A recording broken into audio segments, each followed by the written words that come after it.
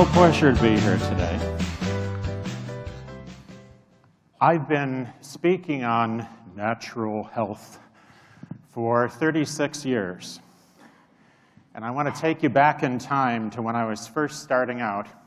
And I spoke to some very elderly folks at a society luncheon. Oh, there may be 100 or so. And everyone was having their very nice dinner, and it was very posh. And then they introduced the health guy. Now, normally you get this talk after lunch. You get it before lunch, so what I talk on is about how to improve your health with natural methods. Vitamins, for instance, and other stuff like that. So I'm talking to a bunch of fairly elderly people, and I'm wondering, is this message getting through? How am I doing? And you look for feedback, don't you, when you talk to folks? And all through the talk, I'm getting more and more eye contact, and pretty soon people they're either getting up for some other reason, or they're getting ready to come up and talk to me afterward. So I finished the talk. I'm up there on the stage. I have the podium. I have my notes. I finished the talk, and the grannies stormed the stage from both directions. They surrounded me. They stole my lecture notes.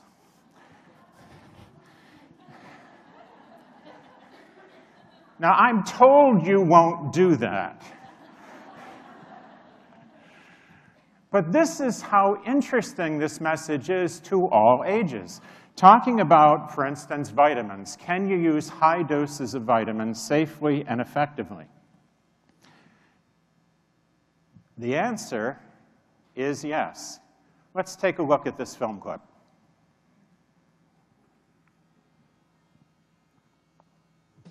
In the last 100 years, we went from not having any vitamin supplements to having them over the counter and readily available. And yet most people don't know how important vitamins really are. And if they take large enough doses, they can use them to prevent illness. And if they take large enough doses, they can use them to treat illness. Once again, how can that be? I didn't hear it on the news. In fact, on the news it said, you shouldn't take too many of those vitamins, you know, might not be a good idea. And yet they don't provide any evidence of that, they just say it. Doctors say, I don't believe in vitamins. Well, we're not going to a shaman. We're supposed to be going to a scientist here. It's not about belief, it's about facts. Over the last 23 years, according to the American Association of Poison Control Centers, there have been a total of 10 deaths alleged to be caused by vitamins. That's 10 in 23 years. That's less than half a death per year. And these are unproven, unverified, but they are attributed to vitamin consumption. We have a nation where the very thing that will help people is being presented as actually dangerous. There have been studies that purport to show that if you take an extra multivitamin every day, that it's going to hurt you. And that's just nonsense. There are studies that purport to say that vitamin C will cause a kidney stone. Well, I've searched the medical literature, and I've asked all my students to search the medical literature and my colleagues to search it. And as soon as they find scientific evidence of a vitamin C-caused kidney stone, send me the paper, send me the reference. It's been 30 years, and I've never gotten one. Now, either everybody's dumb, or it's a myth. There's an assumption that vitamins are basically like drugs and should be regulated like drugs. There's an assumption that if it's therapeutically valuable, it must be dangerous, because drugs are. So we have been taught our whole lives to be consumers, mostly consumers of modern medicine, which is pharmaceutical medicine. So how well does this work? I raised my kids all the way into college, and they never had any antibiotics. Not one dose, not ever.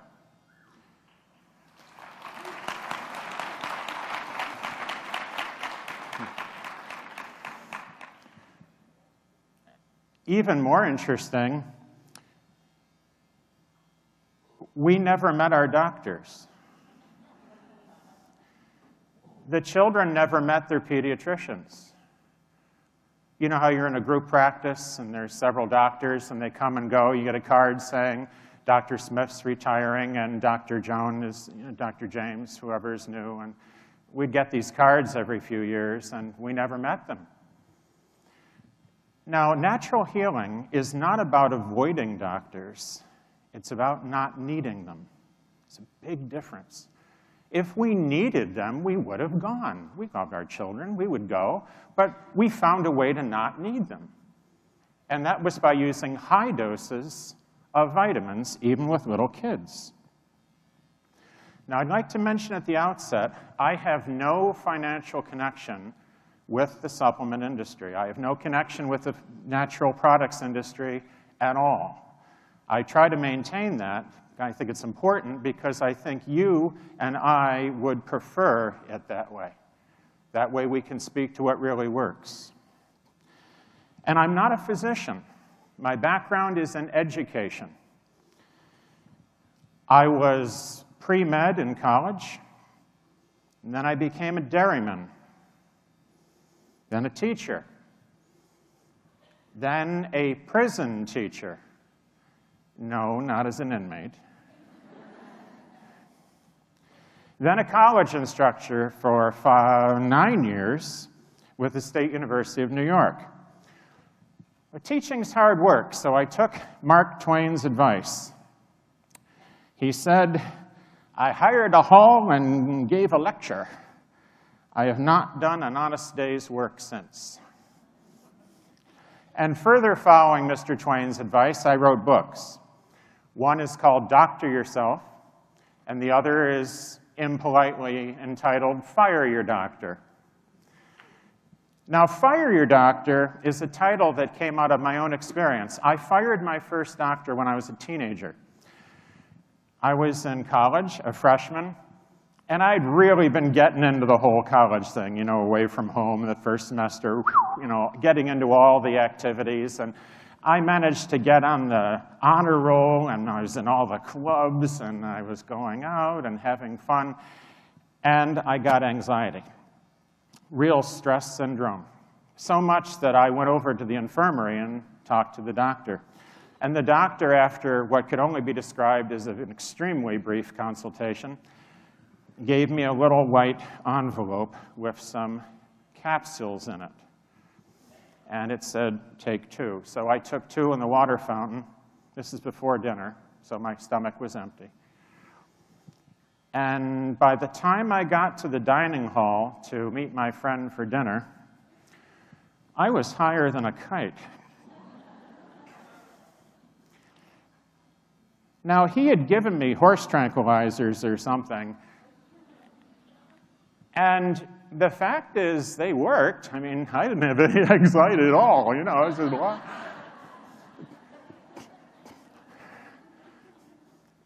I flushed them down the toilet. Because I knew, even then, this can't be right. I mean, this is not the solution to my anxiety for me to just be kind of, for the rest of my life. So I started looking into maybe going to medical school, and I went to see surgical procedures at local hospitals. Now, my very first time in the operating theater, and this is exactly how it happened, my children accused me of the occasional exaggeration. Well, they may be right, but this time, this is on the level. I was there bright and early, and they gowned me up. And I had the mask on and scrubbed and the gloves and everything. And I'm in there. I was in the theater before the nurses even came in. So the nurses come in one after another, and then they bring in the patient, who is a woman about 80, and she was in for a breast biopsy. So they wheel her in, and I'm the only gowned, masked non-nurse in the theater. So she looks up at me and says, "You're not the doctor, are you?" And I said, "No, ma'am, I'm not." And she closed her eyes and said, "Oh, good." I brought relief on my very first day. By the way, the benign tumor was not a problem. They removed it. She was all set.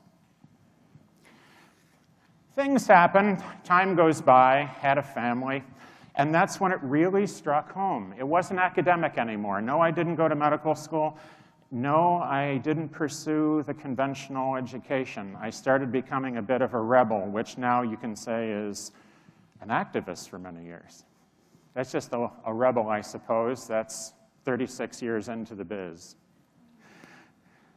I got my first college teaching job in 2 New York State penitentiaries. One was a women's prison, the other was a men's prison. It was a men's medium and a women's max. These are serious places. I want to tell you about this nutrition course that I taught there.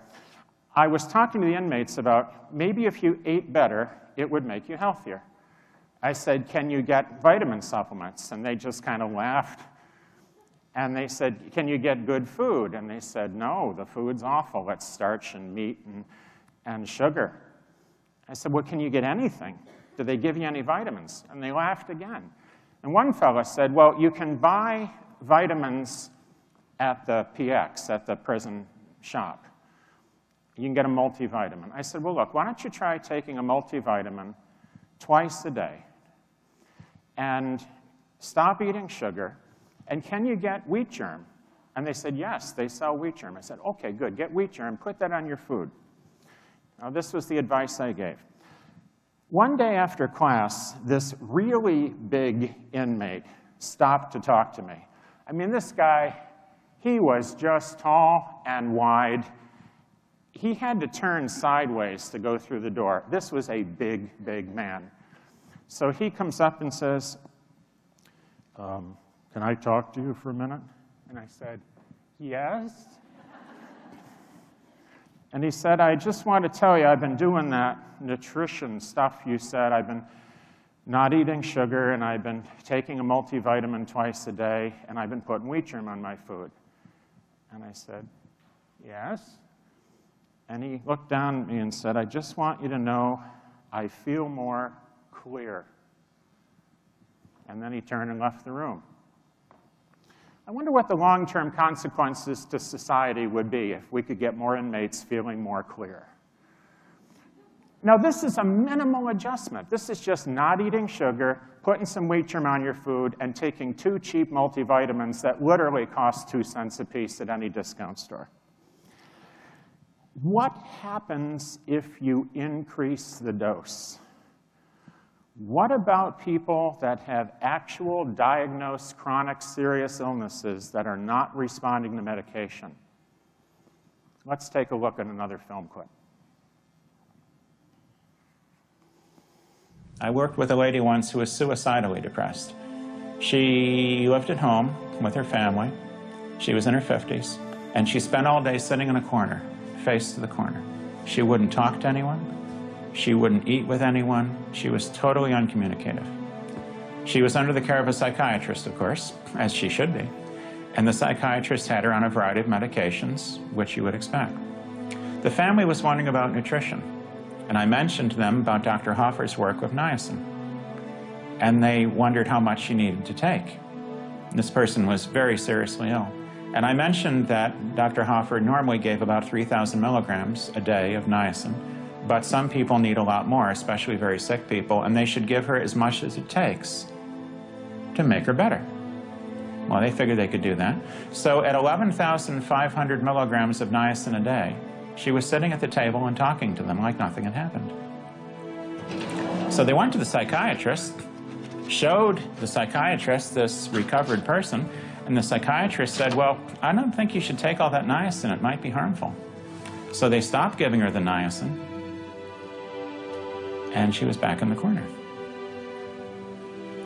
Safety with niacin? There's not 1 death from niacin per year, on average. There have been 1 or 2 attributed over the last 15 or 20 years. But there's not even 1 death per year from niacin. And how many people that are suicidally depressed actually go and end their lives?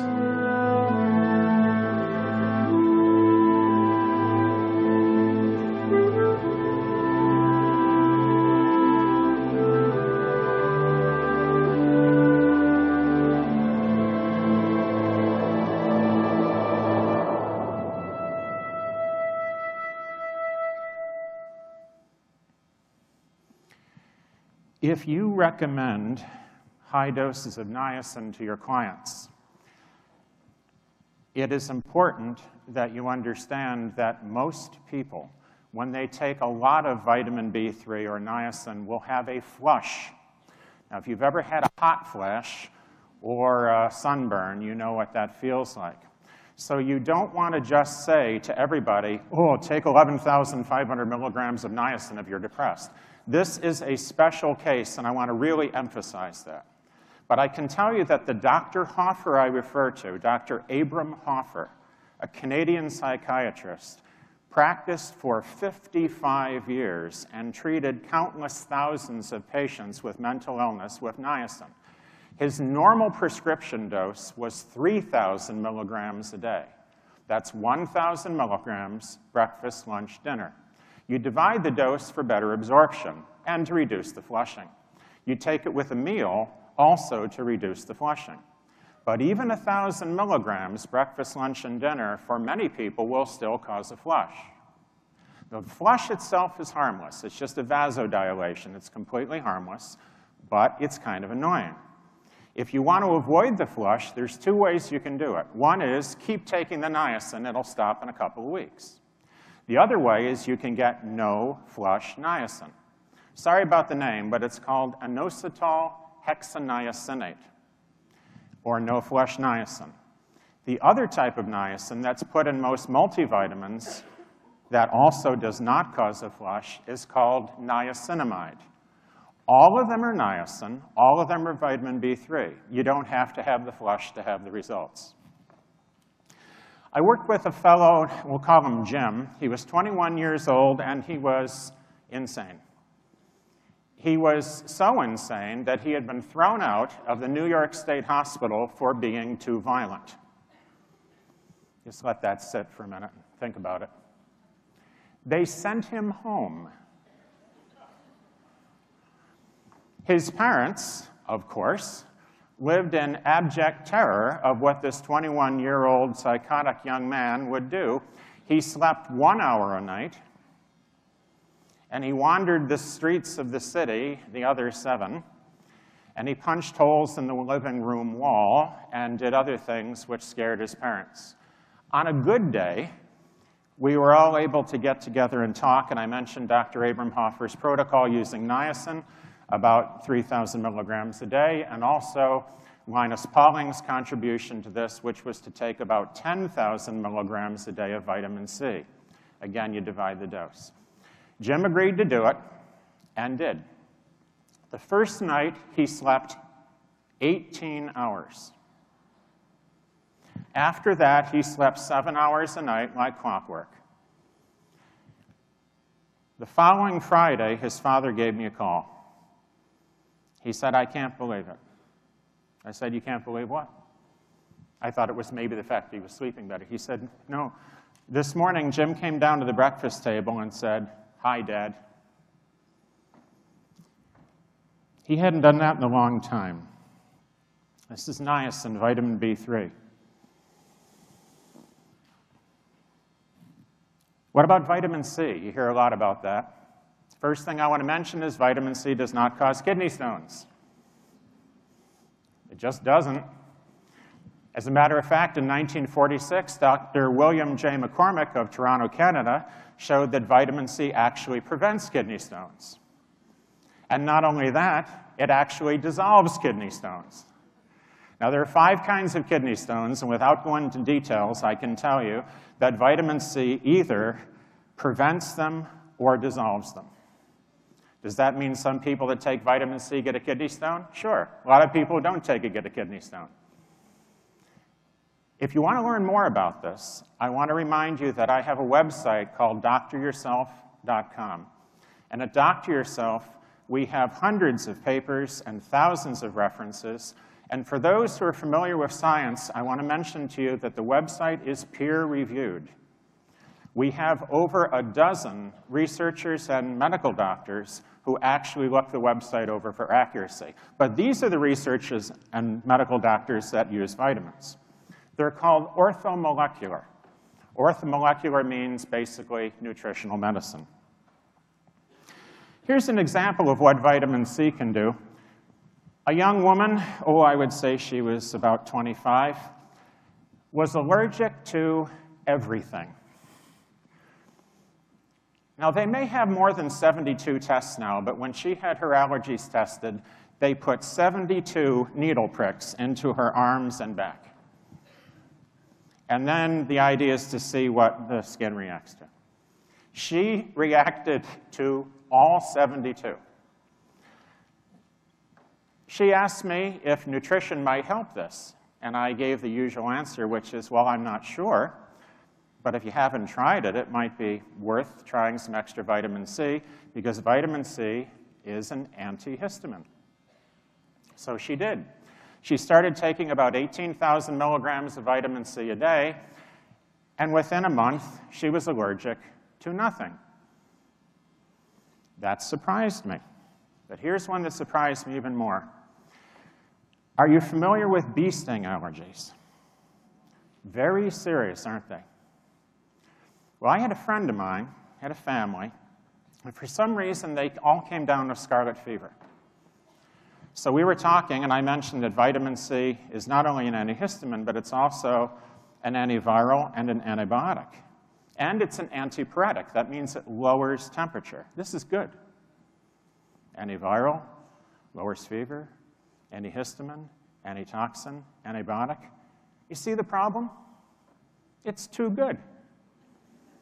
It's too good for too much stuff. It sounds kind of quacky, doesn't it? That can't be right. It's counterintuitive. And if this were any good, how come your doctor isn't doing it with you? And for 36 years, I've been telling people the reason for that is they go to medical school, they study medicines, the school's funded by the pharmaceutical industry, they get a medical doctor degree, and they practice medicine. Well, what's your surprise? To try to get vitamin therapy from most doctors is sort of like trying to get chow mein in a French restaurant. So back to Tim. Tim started taking lots of vitamin C, and he gave it to his family. They recovered very quickly from scarlet fever. And a few weeks later, Tim said, oh, and by the way, I have a bee sting allergy. Now, I didn't know that. And he said, oh, by the way, I was stung by a bee a couple weeks ago. I didn't know that either. And he said, what I did was I took a lot of vitamin C. He took 25,000 milligrams of vitamin C in the first hour. By the end of the day, he had taken 100,000 milligrams of vitamin C. He didn't need his medication. He never had the constriction and dangerous lack of breath that can go along with this type of problem, and he did it using the vitamin. Now, I don't suggest that people do that kind of thing, but I do suggest that if you have allergies and you start taking more vitamin C, why not ask your doctor for a gradually decreasing dose of your medication? There's nothing unreasonable about that. It's called the therapeutic trial. Most doctors will do it. And if your doctor won't, refer to the title of my second book.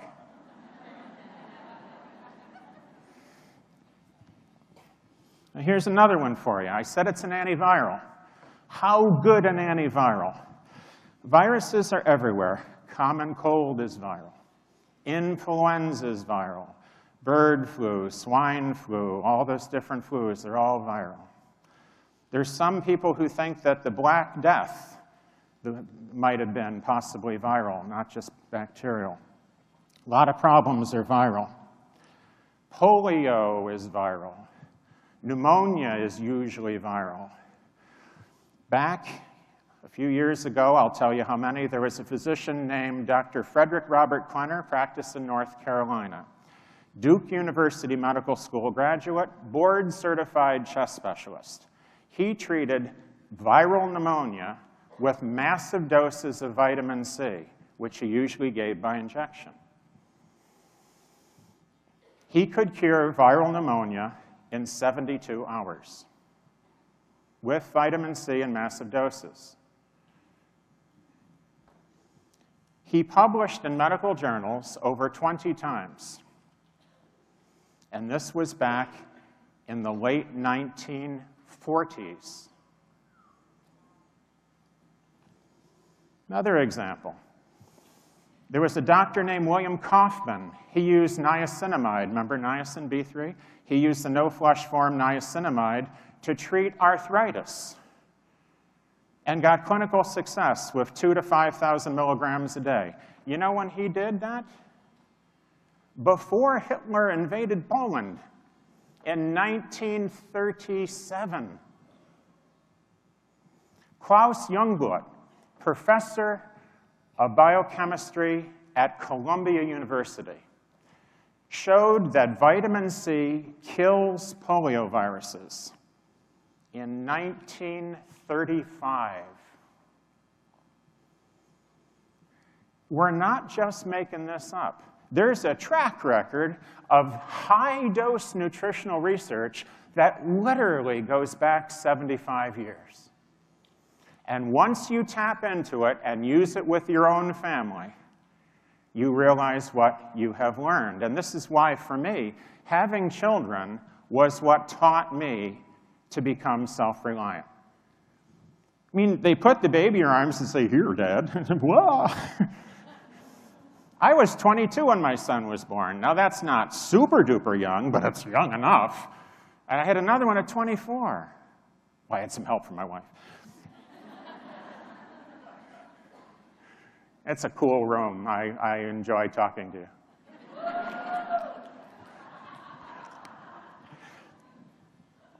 I'm going to see how cool it is. Coming down, this is true. I went through airport security. You know about airport security. And they usually do various different things. Stand this way, come over here, take these off, do this. For the first time ever, I had something that happened to me that I thought you might have a professional interest in. I had my hair patted down. Has anyone had their hair patted down? Come on. All right. Okay, there's like 4 of us. And it's mine, too. It's not like it's a rug.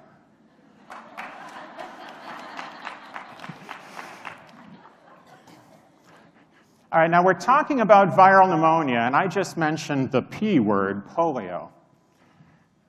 Quanner reported 47 cases of people he cured with vitamin C that had polio, and he actually talked about that at a medical society meeting, and they ignored him. Let's push the envelope. Let's talk about the most feared virus on the planet. And that's AIDS, isn't it? HIV. Now, there's a lot we don't know about HIV. There's a lot we don't know about AIDS. And if there were a cure, you would have heard about it. But here's something that's interesting. There was research done at Harvard, published in the New England Journal of Medicine, that showed that people with AIDS that take vitamin supplements have a 27% reduced death rate than those who don't. How many people heard that on the news? Yeah, you see? And I've never talked to a doctor, a dentist, a nurse, or a faculty member at a college that ever heard of that study, and it was done at Harvard and published in one of the finest journals on the planet because it's about vitamins doing it right. Imagine a 27% decrease in deaths. What would that mean year after year? What would that mean in Africa? What would that mean? And what would it cost to try it? Now, you ready for this? Study at Johns Hopkins. They found the same thing. People that were HIV positive that took vitamin supplements had only half the increase, half the incidence of full-blown AIDS. So only half as many HIV positive people developed full-blown AIDS and they took vitamins. Now, you ready for the doses? You're bracing yourself, aren't you? Oh my gosh, he's going to talk about really big doses again. They took about 5 times the RDA. That's 3 centrums. That's 3 chalks. That's 3 gummy bear Flintstones. And that's half as many full-blown AIDS cases. It's Johns Hopkins. You've heard of Johns Hopkins, haven't you? These are very, very important studies that have been all but ignored. Well, no longer, because people like you and I are going to tell other people that the research is there, and we've posted it at dryourself.com, and I talk about this in my books, and we have the references to back it up. You can take this as far as you want. Here's an actual case history. 25 years ago, I worked with a woman who had everything wrong with her life. First of all, she was HIV positive, and she was an alcoholic, and her personal life was a mess, and she was just unhealthy, she did not eat well, and had psychological problems, and other things as well. I suggested to her that she should improve her diet and take lots of vitamins, and she thought that was a good idea, and to some extent did it. She still maintained drinking, off and on. I'm sorry to say, there's not a sure cure for everything, is there? She still had trouble in her life, but by golly, she took a lot of vitamins, and she took a lot of vitamin C. In the last few years, she has been retested, and they cannot find HIV in her body. And you know what they're saying now? She never had it. Oh, yes, she did. She went to so many doctors and had so many treatments and so much confirmation, there is no question she had HIV. And you know, she still might. I'm not discounting the seriousness in the matter. All I'm saying is something good is happening when they can't find it. So when we talk viruses, think about it. How far can we go with this? How far can we go with it?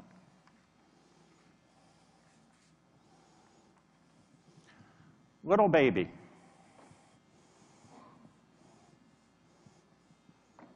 This last year, I became a grandfather for the first time. Oh, man, is that fun.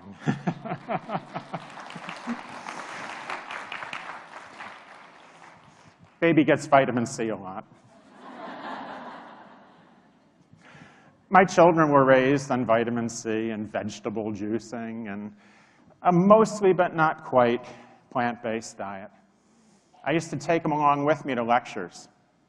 It's always a lot of fun. Take your kids when you do a lecture. And afterwards, people come up and they go right to the children. Do you really take all that vitamin C? Do you really drink carrot juice? And they say, yes. You really never got vaccinations? And that was true too. So when we talk activists, we're also talking avant-garde. There are many things to know about this, but one thing we do know, whether you get children immunized or not, it turns out if you give them vitamins, they have fewer side effects from the immunization. And if you give them vitamins, the shots actually provide better protection. It's a win-win. You can't go wrong with nutrition. Good nutrition never hurt anyone. But good nutrition is appropriate, and that means higher doses than you ever imagined. How high? Imagine a 21-pound baby, approximately 11 months old, maybe a year. A friend of mine who was a health professional himself came to see me and said the baby has been sick for a week. Nobody's getting any sleep. Runny nose, coughing, high fever, fretful, flushed skin, all kinds of problems. The child had been sick, really, most of its first year of life. It had been on 11 courses of antibiotics in 11 months. Now, common sense tells us that's not a good idea, and any doctor or nurse will confirm that. 11 courses of antibiotics into a child not even a year old, and of course the child was still sick.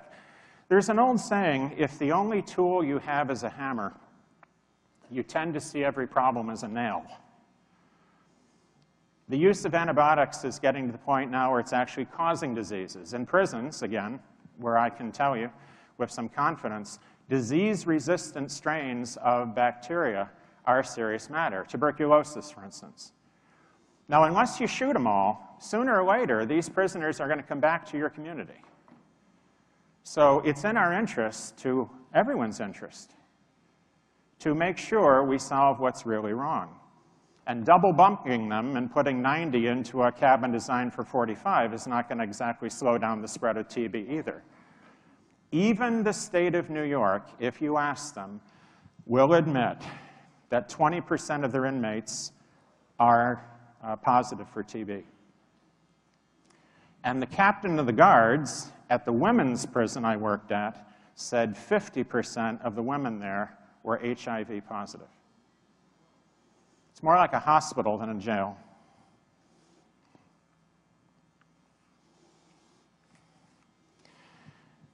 Cancer.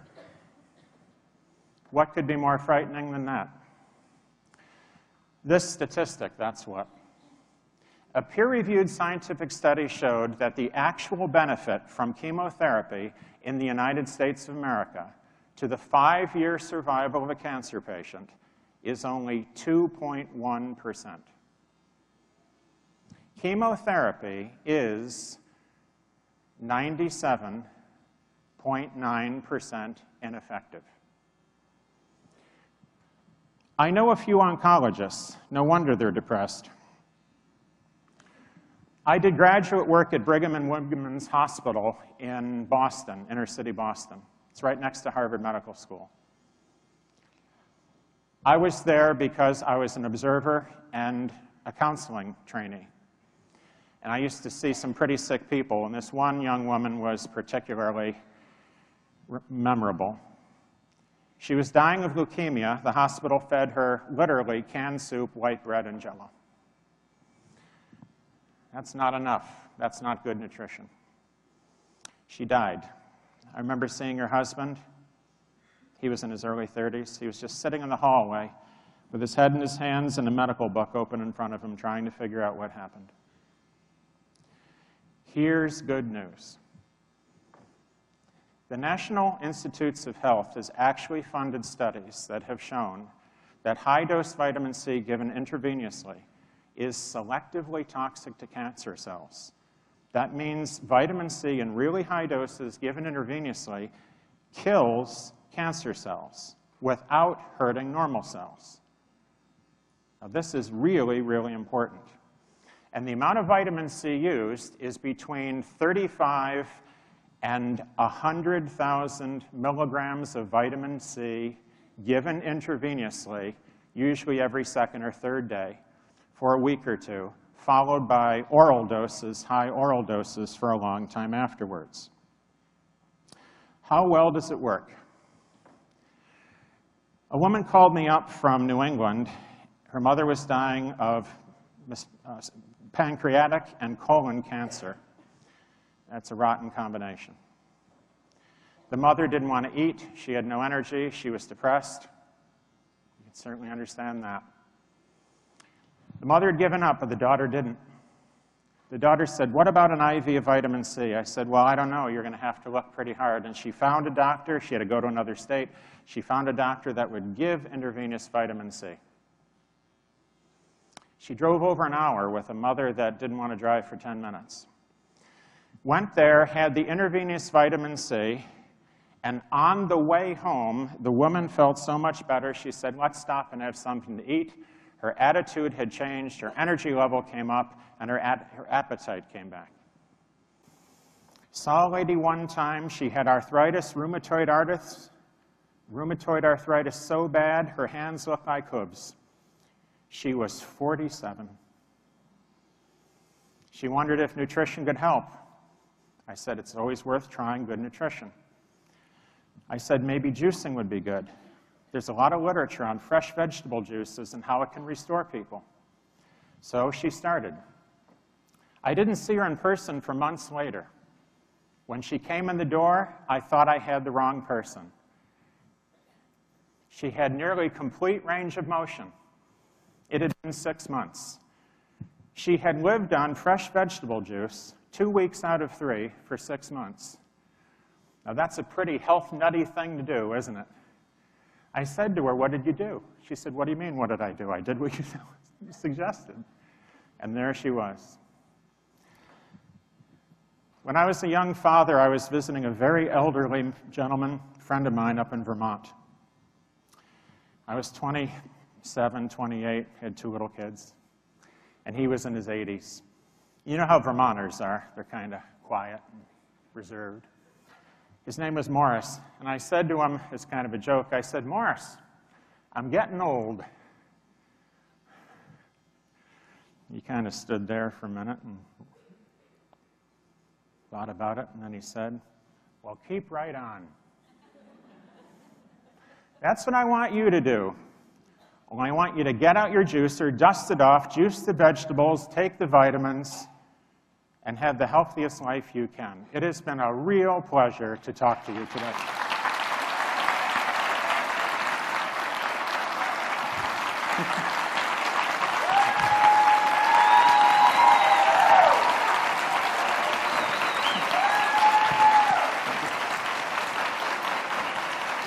Thank you, Dr. Saul.